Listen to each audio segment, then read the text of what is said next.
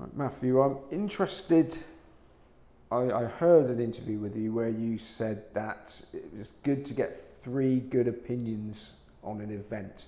Now, does 3 good opinions make a syndicate? Possibly. I think it's a very nice starting place. But I mean, quite often at least 2 opinions I think is a good starting point. Matthew Benham and Tony Bloom together once upon a time. Bill Bentner and brain's gone. Alan Woods. But yeah, you know, quite often having two people who come with different perspectives, absolutely, I think is a good starting point to coming up with something that will have real value. The third is one of those things where I think you don't necessarily need 3 if the first 2 have got different opinions on how to do things. I think that's the real value. You know, if I'm horse racing, you know, it's like, can I have someone who handicaps by weight and someone who does speeds and sectionals? Right. When you combine, we've got a nice overview of everything, kind of thing. Whereas if you've got 2 people who are very good at the same discipline, combining them together gets you extra value by combining them, but even better. But the reality is that the third opinion can always be the market. So what you can do is, and Bill Bentner's well known for this, is that he incorporated the pool money as it was updating in the Hong Kong pools into his, so he always had a second opinion in the sense that he had the humility to know my price is the best when it's combined with the market information. So, but I think 3, you know, if you've got 2 people who've got a good idea and they're willing to use the market as the third guide, yeah, that definitely gets you to a point where you can start to do some smart things, I'd say. Okay, now I'm interested in the sports betting market compared to horse racing. Now, you assume that everybody in sport, well, you'd hope that everybody in sports betting is trying. So certain moves for certain competitors would be based on maths and algorithms and things like that. How does that compare to the real insider knowledge that could outweigh all the maths and the experts in horse racing? You'd have to take a different view on different moves, you know. So I think a lot of people sort of try to do like a completely different approach to accommodate that. And I think the reality is that if there's any doubts, you know, if it's Group 1 race, you know, good as gold, everyone trying, you know, it's approach A, and you've got higher limits, higher confidence kind of thing.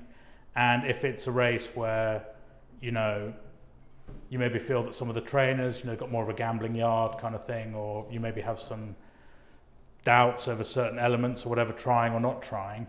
I think a lot of people say, like, well, let's build something that can accommodate that information, or somehow let's sort of track how that trainer performs with runners who've not run for this many days, for and it's like, probably is a good way to do that, and I'm sure smart people have got close to it, but to me it's just a case of, if I'm a bookmaker, it's like, well, I'm laying to lose $1,000 in that race, and I'll lay to lose 20 in the other race. So for me, it's kind of, you know, you lay smaller bets and you move quicker. And if you find that, and the thing is I think, you know, the friendless horse is, I think people are kind of hesitant, because in a book, it's not, if you've got laid no bets on a horse, like the second favourite, you're there thinking to yourself, oh, that'd be a nice result. And then suddenly, at some point, it's got to dawn on you, no one's come for this horse whatsoever. And you're suddenly thinking, yeah, I better find out where they will come for it. 72 to 4s, no. 92, no. Oh, and then that's where you get this sort of cascade, where suddenly everyone's realising no one will bet this thing at any price, and that's terrifying. And then but I think people are slow to do that discovery of where's the money going to come in, because they just think it's so nice to have that book where you're like, oh, so these 3 horses we clean up, you know that's all right, and this one's terrible and that one's okay, kind of thing. Like you sort of, it's very easy to think to yourself, oh, bookmaking job done. The reality is that if ever you haven't taken any bets on anything, sort of, especially near the front of the market, I'm starting to wonder, yeah, what's the real price of this? This sort of just, because bookmakers, you know, the money is distributed across, you know, you're not seeing every bet in the world, but the reality is that all of you may be sat there thinking, yeah, no one's come for this, and Right. Price must be right. I want your opinion on this question. How much data would you need to analyse before you could come to a solid conclusion about whether a punter was any good? I'd say it has grown more and more by the year that I'm in the industry. So I would have happily said that, 20-year-old me would literally be like, 100 bets in, guy's killing us. We need to really, really get aggressive when he comes on. I've got to be moving aggressively, all the rest of it. And then it sort of has crept up and up. And then I sort of, particularly looking at things like Joseph Bookdale's work, football data, he does a lot of analysis of like sample sizes to prove that your record is not just the product of luck. How likely is it that it's because of skill? And you start plugging, he's got a spreadsheet, and just plug in numbers into that, and you're thinking, how many bets, what sort of probability would I need there to be not luck before I sort of would take it seriously? You think, well, if there's a 1 in 5 chance that it's luck, okay, well, that's probably starting to look smart. 1 in 10, 1 in 100. But the funny thing is, I've got to the point now where I've started to see some betting records which are in the tens of thousands, and you can take huge chunks out of these betting records, and it's like that statistically, measure that as a betting record, he's actually got a crystal ball. This section, take this chunk out, is a mug, we'll give him, we'll invite him to the FA Cup final. And so when you get big enough sample sizes, it's sort of amazing how hard it's fun. It's really healthy in a way as a bookmaker, because these sample sizes get so big that you're like, you soon start to realise you really can have a crack. You can give these people a run. The problem, and I'm sure people will be like saying like, oh, so why am I closed after one bet or whatever? Inevitably, there are certain strategies which are bad value for the bookmaker forever. I don't need to see 10,000 bets of someone, backing bad each way horses and people will tell me like, oh well, 8-runner handicap, short price favourite, why don't you just some people actually said to me like, why don't you just price those races better?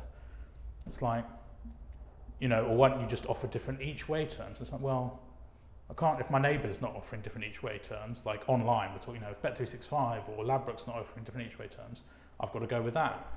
And if I go up on Odds Checker and I'm just like worst price every horse, what does that look like? So eventually you come to the point where like, well, I've got to lose a bit on those types of races for the benefit of the broader product. But then if I've got a customer who only bets that kind of race, where I'm sort of locked in by those each way terms that sort of are the bedrock of the UK horse racing industry, I don't need to take your record out. But I would say, in general, my opinion has just, we've gone from hundreds to 500 to thousands to 10, and the bigger the odds, the more chance that you can have this wild hot streak. The reality is that there's some people who bet on golf. If you're betting 50 to 1s each week, if you hit 3 winners on the bounce early on in the account, you could be poor as a church mouse come 3 years' time, but it can be a bit startling. You're like, oh God, is this won 3 winners on the back to back, in golf. Like, what's he known? You ask yourself, what do you think he knows? Can't know that suddenly someone's, each week someone suddenly found the mystical way to beat golf kind of thing. That is just variance. Well, one thing, I've been lucky enough to speak to a lot of professional punters, and nearly all of them have said that keeping their edge is the most difficult thing, and their edges come and their edges go, and finding another edge is the tricky thing of staying ahead of the game. So is it not worth bookmakers, like you sort of said, really giving people enough rope so they don't realise their edges run out until it's too late? I think so, although, yes, I absolutely think that. However, coming back to what I said about optimally monetising that information, for the time that they have an edge, you've got to make sure you're not getting killed. And you've got to make sure that overall your books stay profitable. So there's this situation whereby this person could fall off a cliff at some point, but for the moment I've got to move aggressively, reshape the book each time they bet. And the funny thing is that you can get to this point where someone, you don't realise it, and they don't realise it, but their edge is gone. And there'll be a while where you're moving aggressively off them, and you really shouldn't be. If you could read the future, you'd know, well, this person's gone at the game. And so, and that period of time, that you'll be aggressively moving, pushing things out, and you create the next man's edge at this point, because he's like, oh, these horses are always massively too big, you know, the prices on them, you know, this type of horse or whatever, and it's because clearly someone else bets this other kind of horse. But that is, you know, to what extent is any of this done now? You know, not so much, you know, like, you know, it's very rare. But, you know, I definitely believe that, you know, give people as long a period as you can. And even if after, you know, 100,000 bets they turn out to be geniuses, well, if I ever find someone who I can absolutely bank on to have the right view, that's obviously worth something. Okay, and I'm interested that we're moving quickly on to the betting exchanges. Now, I've seen you describe them in the early days as the Wild West. What do you mean by that? It's very hard for me to confirm a lot of these stories because I've not met the individuals involved necessarily. But like the stories of, from what I understand, there was one or two individuals who tried to price every race for Betfair. Every single race. People, and these were not people who, like, as far as I understand, these were not people who'd been like lifelong on-course bookmakers. These were, or something similar. These were people who decided that they could do this. And again, I've never had anyone from Betfair confirm this, but the story goes that some of these people were bankrolled. You know, they were staked to provide liquidity and so on, which I think is perfectly sensible, you know, when you're trying to get the exchange off the ground. So you had people like this. You had the early people who just thought that you could lay, you know, any big price and it was just free money. And there were, you know, disjointed markets where you'd have like, no one was betting very strong models in things like horse racing, just like the place versus the win market. You know, you'd quite often be like, hang on, this horse is like odds on to place, but he's like 20 to 1 in the win. Like, wow, you know, someone's just not done the joined up thinking here kind of thing.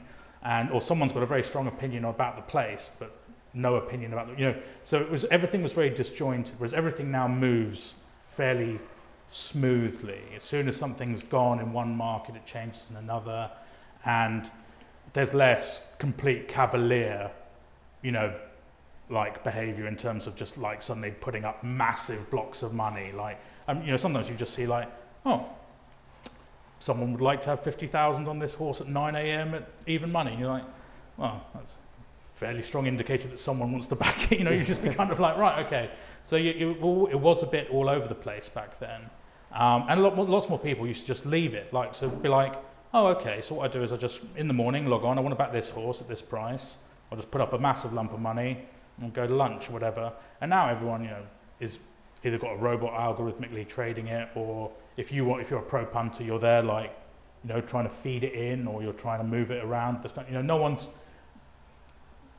there's a lot less casual cavalier behavior, I would say, for certain. Has that lack of mug money, for want of a better word, meant that there's less for the Shrewies to hoover up now, so they've sort of started looking elsewhere?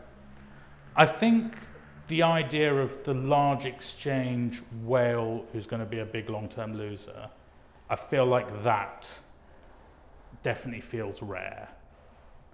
The idea that there's guys who, I think, sadly, the mug's always a tough word. The people who are going to struggle to make it pay often fall into the trader category. We can go online anywhere now. We can find thousands of ebooks and courses and so on about how to trade on Betfair, you know, make a tick here or there, this kind of stuff. And it's undoubtedly doable. There's undoubtedly people who've made fortunes doing it. But I think the number of people, you know, we actually see succeed at this is it's a tiny fraction. You know, what the internet shows you is not the reality. And I think a lot of those people give it a go and they get eaten up. So I think they're sort of the fish for the sharks as it exists right now.